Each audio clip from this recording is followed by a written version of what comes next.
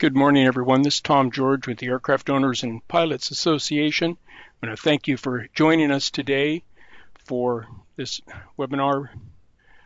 I'd like to ask the participants to mute their mics, or the presenters to mute their mics, and any of you that are participants, you'll be able to pose questions through instant messaging feature. Mary O'Connor with the National Institution of Occupational Safety and Health and the Alaskan Aviation Safety Foundation will be compiling questions to ask to the presenters at the end of presentations. So at this time, I'd like to turn it over to Dave Kosovar for an introduction to this session. Take it away, Dave. All right, thank you, Tom. Can you hear me? Loud and clear, and this session also is being recorded so that we'll be able to post it for later viewing for people that weren't able to dial in today. All right, great. Thank you, Tom, for that introduction, and thank you, everyone, for joining us this morning or this afternoon, wherever you're dialing in from. We would have very much preferred to be meeting everybody in person. The originally scheduled time that we had last week for this workshop that we had been planning. But obviously, due to reasons beyond our control, that was not possible. So thank you for the time, taking the time to make for us this week instead. I realize many of you are probably very, very busy right now, working with contingency plans and just response to everything happening in our world right now. So very much appreciate the time and the attention that you're giving to the few topics that we'll be presenting today. So my name is Dave Kosovar. I'm with the National Weather Service Alaska Region Headquarters, where I'm the regional aviation meteorologist.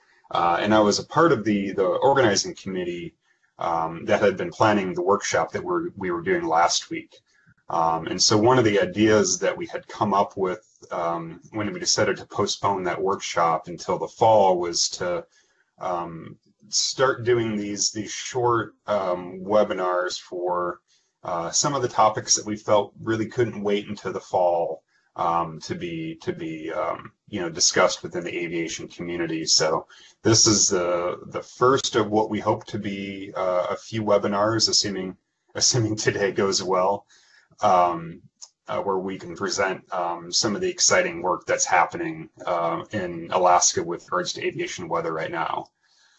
So the first topic that we chose to be discussed is kind of an exciting topic and concept that a few folks with FAA flight standards and with the FAA webcam program have been working on collaboratively for quite some time now, called the VFR Weather Network concept that we really feel is going to help bring some increased high quality weather information to the state of Alaska and in a way that could potentially be rolled out much faster than we have in the past. So the two topics we'll be having will be just kind of an introduction of that VFR Weather Network. And the two speakers we'll be having for that are John Steventon and Gordon Rother with FAA Flight Standards in Washington, D.C. And then as a part of that presentation, we're also going to have Walter Combs from the FAA webcam program to discuss a project he's been working on with his webcam network called the Validated Weather Observing System that's sort of tied to that VFR Weather Network. So without further ado, I'd like to pass this off to Gordy and John.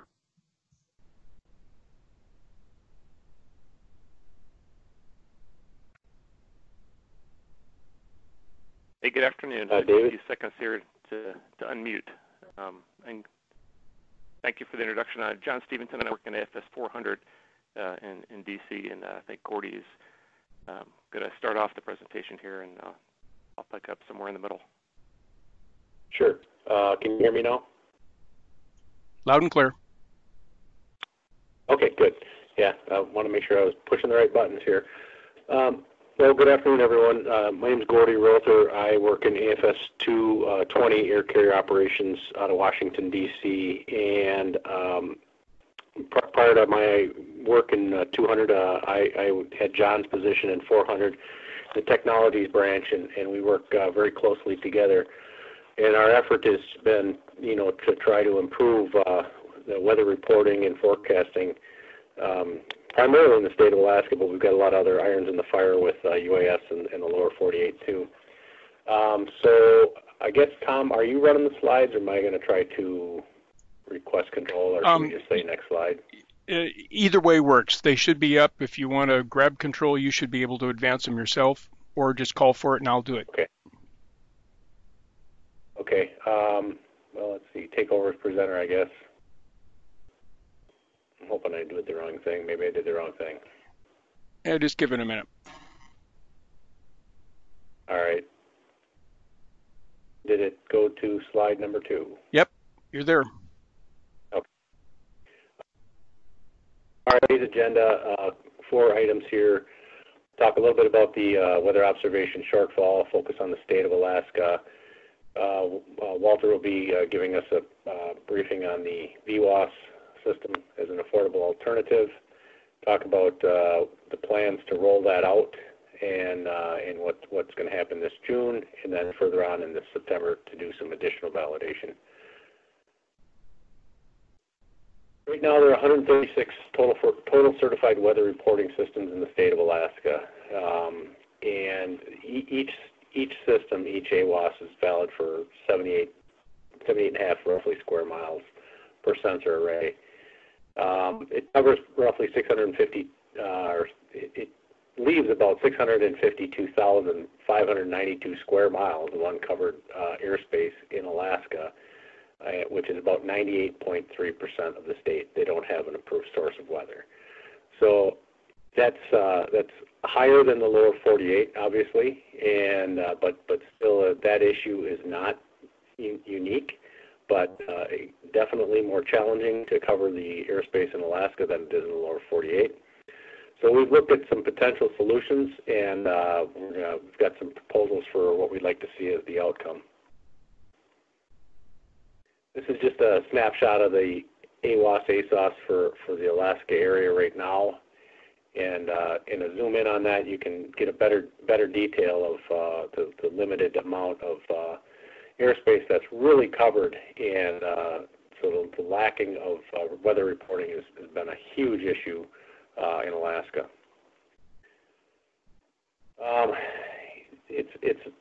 The lack of weather reporting has widespread operational and economic impacts.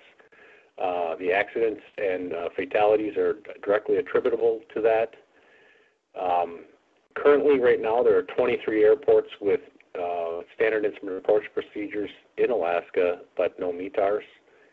Additional 112 airports that need weather information.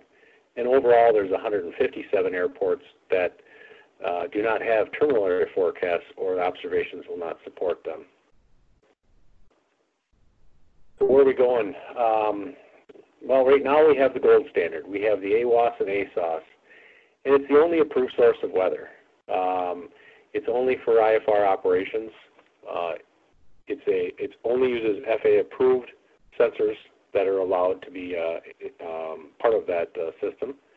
Only FAA technicians are authorized to certify those devices. New technologies are smothered by the FAA constraints. So there's a lot of new technology that Walter's looked at and that's current, available today, or on the horizon as far as communications go. The industry has been reluctant to establish other solutions because the FAA will not approve that. We've seen that at time and time again in meetings.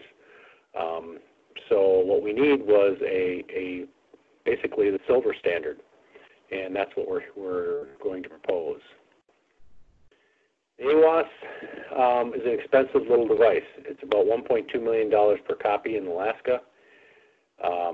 The Airport Improvement Plan, the AIP funding, plans to fund approximately 35 systems over the next 10 years. Recently, legislation's changed on that. The FAA is not funding any other new AWAS systems, so it's still going to leave a significant gap in the need. And there's no viable solutions on the horizon to increase that. As I'm sure you guys can appreciate, the industry up there has been kind of exasperated with the problems. NTSB's made recommendations to increase the weather observations in Alaska. The industry has sought congressional intercession. Congress has responded. The three kind of key things that have happened over the past 2 years, really, were the change to AIP funding. And AIP funding never used to allow for the weather devices. It was basically concrete and mortar type of funding. And so now that's been opened up to AWOS, and it allows the funds of state-sponsored AWOS to be transferred to the FAA maintenance program, so to be under the gold standard umbrella there. In 2019, House Joint Resolution 31, Section 119F was passed into public law. It allows 121 carriers to operate without or operate into terminal areas under VFR without a METAR or a TAF, as long as they have approved procedures. I can tell you I've worked through this with a few of the carriers up there through the Denali CMO. They have some pretty sound procedures, but operating without weather is not an equivalent standard as to operating with weather. So we've been looking for years into how to increase this, and we think we've come up with a pretty good idea, or at least a couple options anyway. And then again, shortly after that, HR 302 bill, Section 322 was expanded to allow 135 air carriers to conduct an instrument approach without a destination VTAR. And so that it was similar to the 121, but that allowed 135 to operate into these airports without on an IFR approach without weather. So potential solutions. What are we here to talk about? The VWAS, the Visual Weather Observation System. It's weather cameras site. It's upgraded with a new 360-degree pan, tilt, zoom camera and an array of certified sensors. So it's a low-cost AWAS with cameras. So we see this as a significant upgrade to a METAR. The other thing we've been working on, and John will talk about this next, is evaluation of National Weather Service model data called real-time mesoscale analysis. RTMA is a product that's run every 15 minutes at the Weather Service and provides a gridded, basically gridded METAR type information across the United States and Alaska. So our analysis is we're asking the National Weather Service, the environmental, the EMC folks out in Boulder to evaluate it and tell us how good it is. How does it compare to the AWAS? So we've had 1 year's worth of information, and John's going to elaborate on that a little bit more. There's also a third option. The third option would be the industry to develop their own validated weather observation system.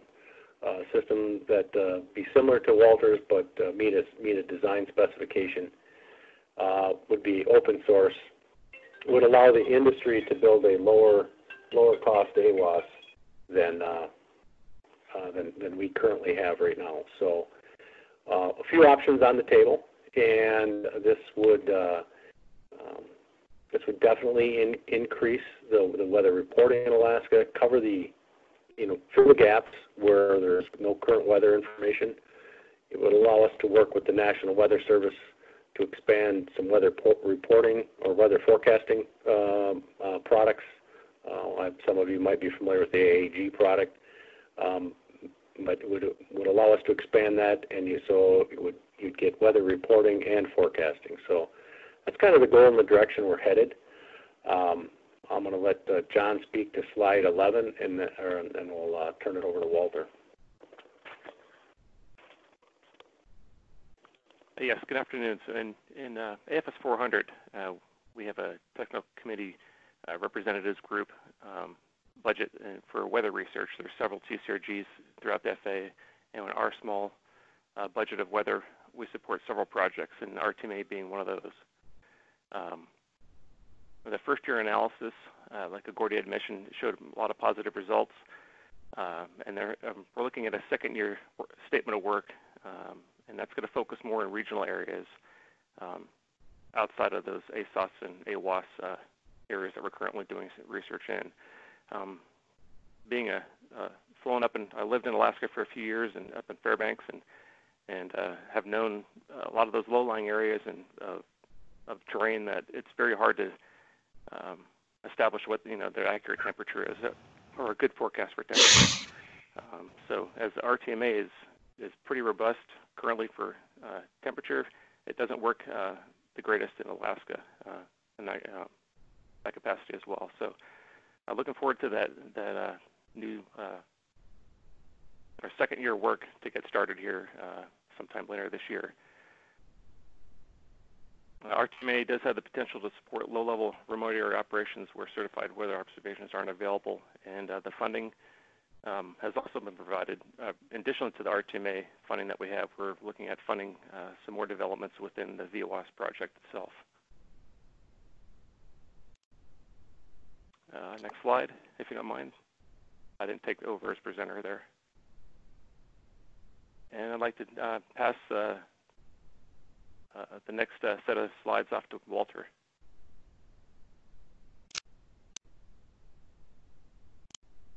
Okay, can you hear me? We've got you loud and clear. Oh, nice. Okay, so I also have the slides up, and I've taken over as the presenter, I believe. So the new silver standard, now that I just lost the slides, guys, so I'm gonna revert to my backup. We've still got them. You're on slide 12. Okay. Okay.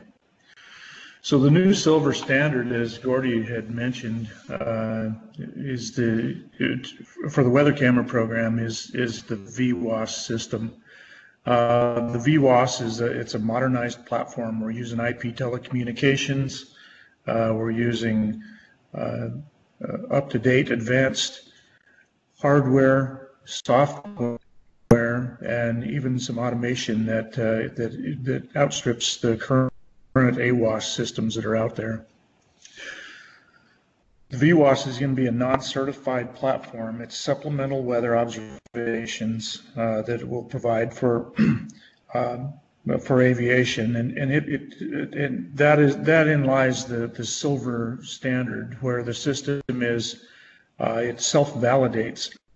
It self-reports when a sensor goes out or when a data product is invalid or is flagged as invalid. It sends a report immediately to the operational maintenance platform, where it is then dispositioned for maintenance and restoral. The cost of the system is about 1/10 of the cost of an AWOS, and we should be able to install up to 100 systems in about a 5-year time frame.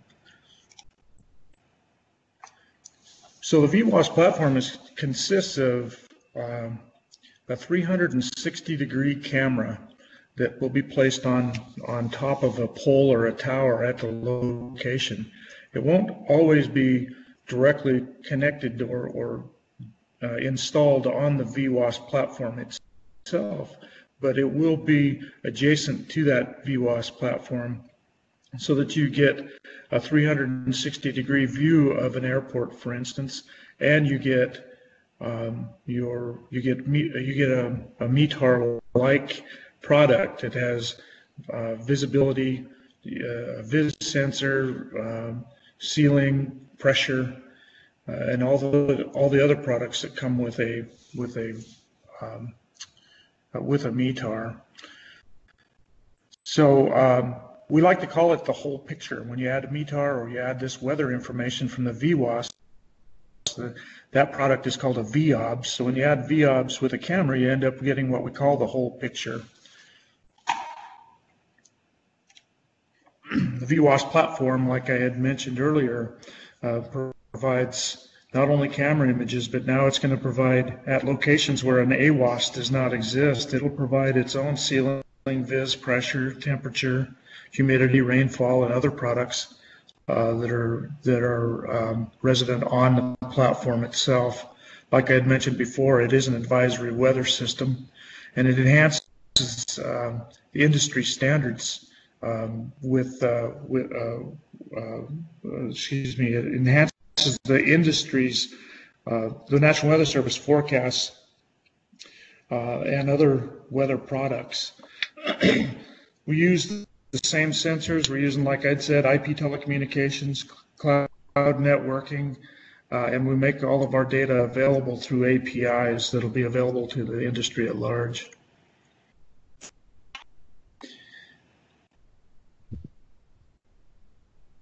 So the way we're going to present our weather is that there will be a camera facility, or excuse me, camera equipment, camera views, and what we're calling the new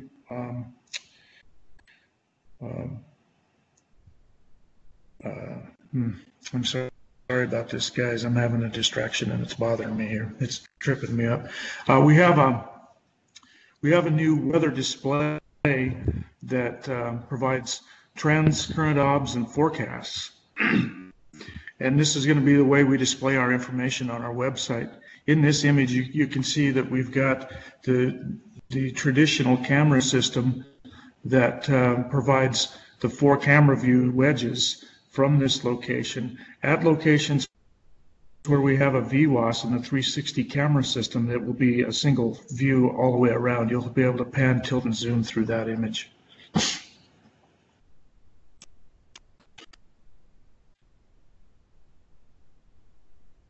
So just for your information, this is updating pretty slowly, and it's kind of struggling with the with this Skype meeting. So just wanted to let you guys know that. So the benefits of the weather camera program: it's effective, it's accurate, validated weather observation data. It supports the aviation operations wherever METARs don't exist. It enables National Weather Service forecasts, like I had mentioned before. Some of the different products like terminal area forecasts, RTMA. It's low cost. Like I said earlier, cost is approximately 10% of an AWOS or an ASOS system, and it'll allow us to establish systems faster and at much lower cost. And it's responsive. It's we can install 20 systems a year, and we can establish weather data where AWOS systems don't exist.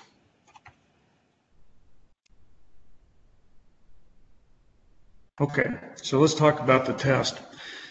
So in May, we're going to install our hardware at Palmer. We currently have our 360 camera operating at Palmer. That's on our internal network, and we're testing and developing and working with the camera manufacturer to enhance the camera systems such that it will improve to a large degree the clarity of the images, as well as some of the functionality. Night vision, we call it starlight vision capability, will also be will accompany this new system. We'll install that system in May, the VWAS itself, the weather sensors, and in June we'll start an operational test where we're going to compare the AWAS against the VWAS. Flight Services will provide an operational review of the system, and they will also provide a tertiary report every hour so that we have a comparison against VWAS, AWAS, and of course the human interpreter of that weather. And then we're also soliciting volunteer pilots and aviation operators to assist us with this test and development of this system. This test will run between starting in June and through the end of September. After September, we intend to install the VWAS at 3 different airports out there somewhere in Alaska where AWAS doesn't exist, but we have commercial operations and a high interest in in testing this data, not only the data, but also the operations and uses of the system itself. One of the things we foresee happening with this new 360 camera capability is the ability for flight managers, such as flight services, dispatchers, and flight followers, to be able to participate, if you will, with pilots. So there'll be an enhanced interaction between the flight management groups and pilots themselves, where they can, when they call in to get a report or an update on the weather conditions at an airport, for instance, prior to approach, the flight manager clicks on the image, gets an instant snapshot of the 360-degree environment around that airport, and it allows them to virtually transport themselves to the site. In other words, they will have not only all the views in a 360-degree array, but they will also have all of the weather data necessary: ceiling, viz, pressure, winds, and other products that are necessary to provide to the pilots on their approach. Let's see.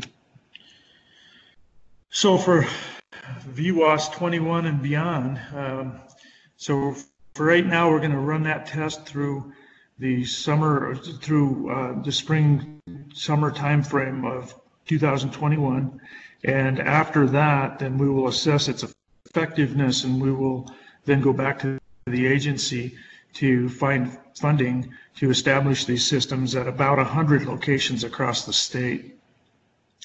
Those locations will be areas where where AWAS and ASOS do not exist, but where there's an industry need for weather at those airports. So primarily we're targeting airports with this next 100 sites. We're also going to take this new system and we're going to develop this VFR standard that we were talking about, the VFR Weather Network. And what's nice about this, or the way we envision it, is right now the AWAS and the METAR is the gold standard, and all the other weather out there is just that, just other weather. What we want to do is develop a new capability for the industry to provide their own systems under this silver standard, where the system self-checks and self-validates its accuracy. As soon as we're done with that, then we're going to turn around and provide that. Once we've built this, we'll turn around and hand the specification off to the industry and let them begin to build their own and manage their own systems under this new capability, this VFR Weather Network. I think with that, I'll leave it to questions and answers. Hi, everybody. This is Mary. Thanks, everybody, for your questions. Let's start with Gordy. What is the source for the 78.5 square mile service volume for the AWASs? And would you know the coverage for the continental U.S.? Well, we just did the math on the 5 statute mile radius around an AWAS. It's generally what an AWAS is valid for, and the coverage for the lower 40, I think Scott put it in there, is roughly around 95%. So it's significantly more, but the point, I guess, being is that the vast majority of the United States and Alaska, the focus has always been on air carrier operations at larger airports, primarily 139 airports. And so the smaller locations and or the remote operations, they just don't have the appropriate weather information. You know, we really see the VWAS as a way to fill those gaps, and ultimately we'd like to see the Weather Service provide us with RTMA data that would be good enough for low-level remote operations. And so that's kind of the goal here. In Alaska, the beauty of Alaska is the legislation has allowed us, the FAA, put us in the driver's seat is to say what's good enough. So we are benchmarking the VWAS against the AWAS, and that will be our standard since it uses the same sensors or similar sensors. We feel it's going to measure up actually, but right now we're going to hold it to a VFR network, and I think there are other questions along that lines too. So I'll stop there. Okay, thank you. We have a question for John about the RTMA. Is there a location or repository where reference materials and documents can be obtained so that industry can propose solutions that might meet minimum standards that could be required by the FAA or the National Weather Service?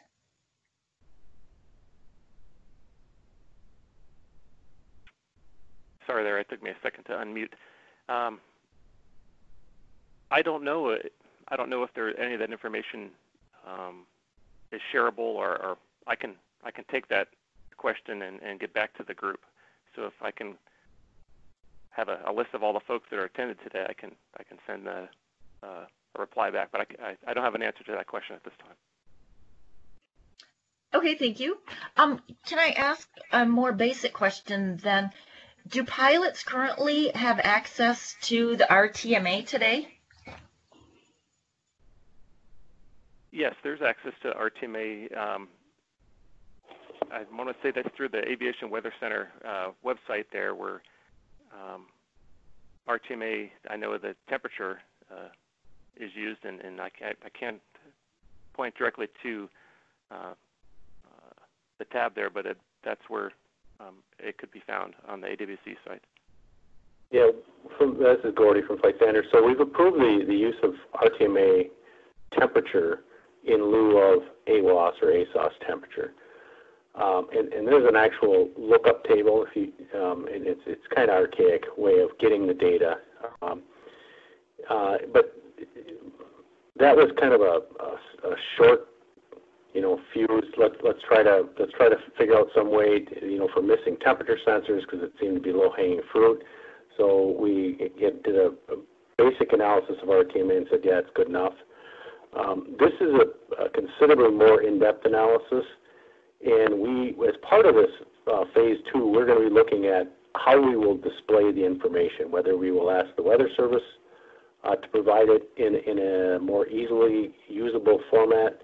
Right now, they've got a website, and David, I know, uses it or knows where it is, but it's really meant for the forecaster.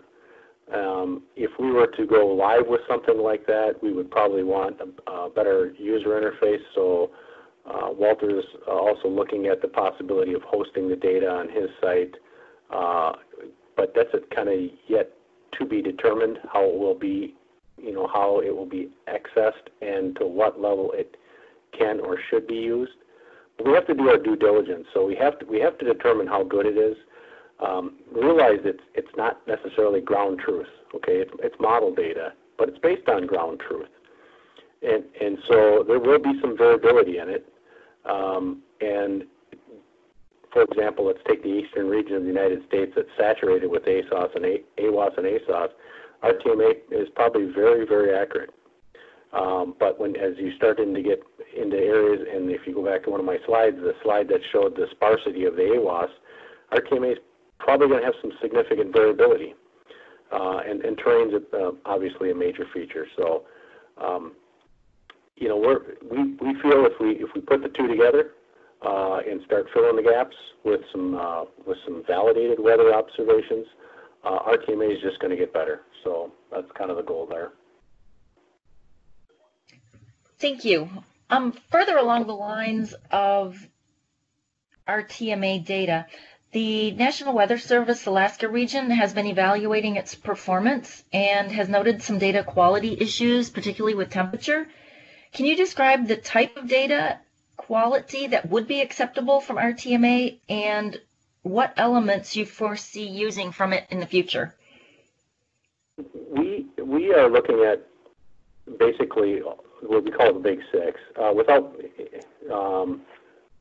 minus present weather. Okay, so it's ceiling visibility, temperature, dew point, wind speed, and direction. So those elements are being evaluated, and we're benchmarking it against the AWOS. Now, we know it's not going to meet the AWOS standard. We know that the visibility, for example, on AWOS is plus or minus a quarter mile. We know it won't be that, and we are not going to say that RTMA will fill the gaps to do Cat 3 approaches at Anchorage International Airport. However, we need to find out how good it is, because it might be good enough for VFR operations in remote areas. It might be good enough to fly an instrument approach in some areas that are missing weather information. So there's two pieces of the RTMA analysis. We're looking at whether, one, it can be used to fill in for missing sensors when a sensor is gone on an AWOS or ASOS. And two, we're looking at it, how good is it regionalized? How good is it in regions? And what is its variability? Now, we can only assume that this is going to continue to get better and better and better. And the more information they put into RTMA, the better it's going to get. And we know that we've had feedback too that some of the RTMA temperatures are not accurate, and those that we see probably a direct correlation to that with the lack of weather sensors, approved weather sensors in and around that area in the first place. So long and short of it, yeah, we're planning to do this, but we see RTMA as a potential way forward in a lot of areas to kind of bridge the gap, if you will, from missing weather information, and possibly be a part of the solution for low-level remote operations. Thank you. Walter, will the 360-degree camera replace the existing multiple camera views at locations in the future? And there is a concern that the resiliency of one camera will not be enough.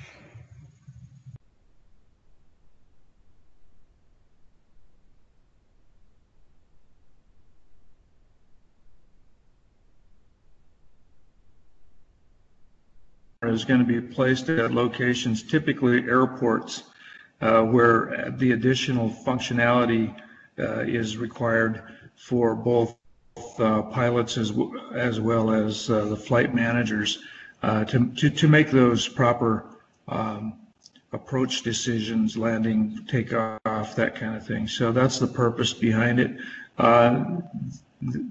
Interesting that question would be asked with regard to a single camera. What this camera actually consists of is 16 total camera lenses on 4 camera bodies. So our typical or our standard is 4 cameras at every location. We still have 4 camera bodies, but with new technology, we're able to attach to those camera bodies 4 lenses per camera body. So we end up with 16 lenses in total. 8 of those lenses are daytime, the standard type of camera image that you're going to get, color daytime image, and then the other 8 are night vision. So there's a lot of redundancy built into this system where every one of the views overlap each other. So if we lose one camera, the overlap is picked up by other cameras, and if there's a hole, then the night vision camera picks up and fills in that hole. So it's quite an ingenious little contraption that we've dreamed up and that we're building right now. And I don't think that we're going to have any problems with outages. In fact, we believe it's going to be more robust, quite a bit more robust than the current system that we've got. So can I verify each of those cameras operates independently? Each one of them operates, yes, independently. Now again, there's 4 cameras.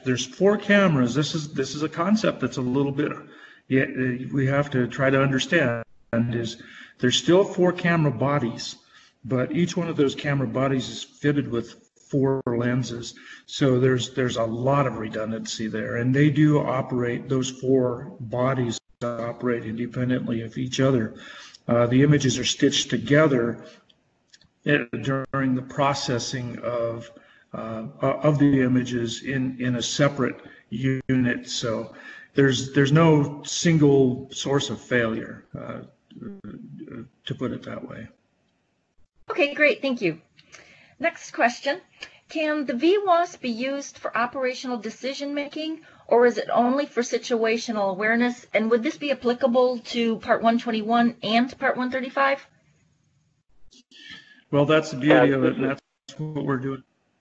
Well, go ahead, Gordy. No, I was going to say that, I can take it. As far as will it be allowed, and that, and I saw that from you, Beth, and I appreciate that question. And the long and the short of it is probably, most likely, it will be. As Walter goes through this validation this year, we'll be collecting data and matching it up to the AWOS, and we fully expect to get some very good alignment with the AWOS information as far as being ground truth. And once we have that, we will be able to easily allow that for operations in Alaska, based on the legislation that's out there. So the short answer is that's the goal. And not holding you to that, but would you have any expectation or idea when that might be a reality? Well, the VWAS is right now just. I mean, Walter actually has it running, and so it is a real system, but funding will need to be obtained to roll this out. So basically, what we've got now is we're proving the concept, and we've got some funding to do the analysis work and the validation this year into next year.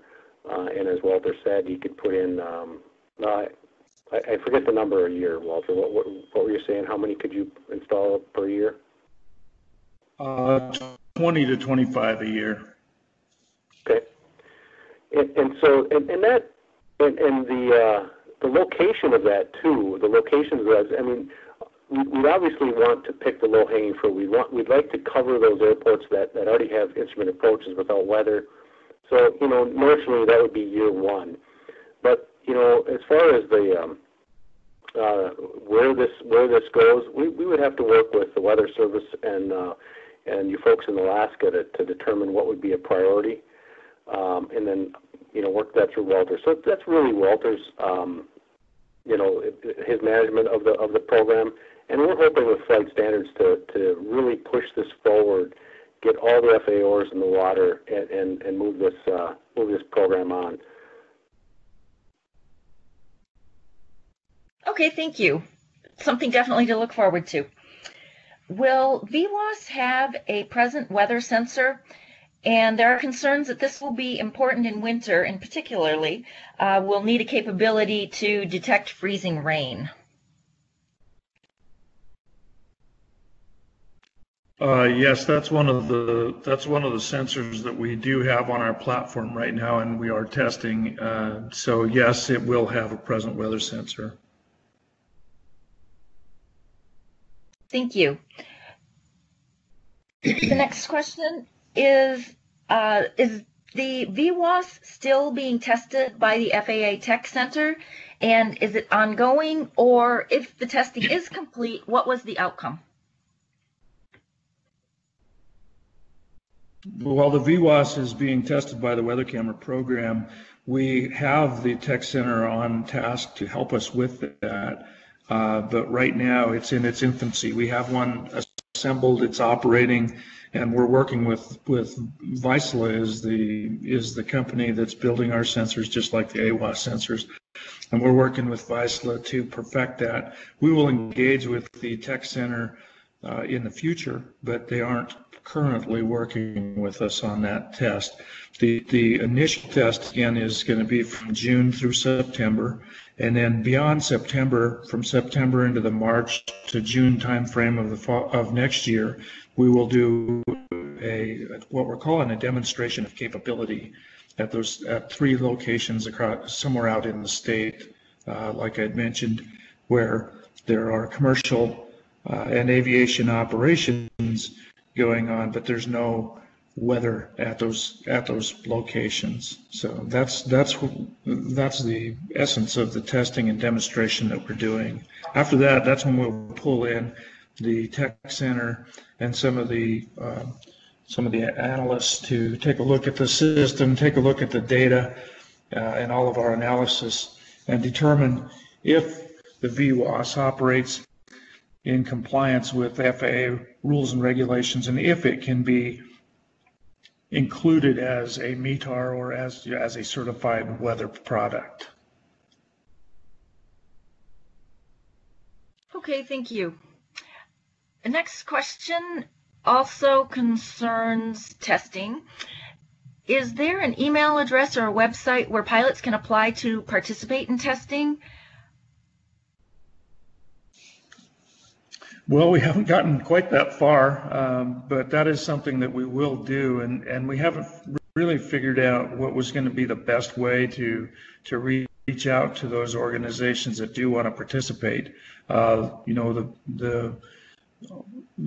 on one hand, the more the merrier, but on the other hand, we want to bring in, you know, organizations that are going to be committed to the test and demonstration as well. So we still have to figure out some of those details, but it's on our mind and we are working toward that.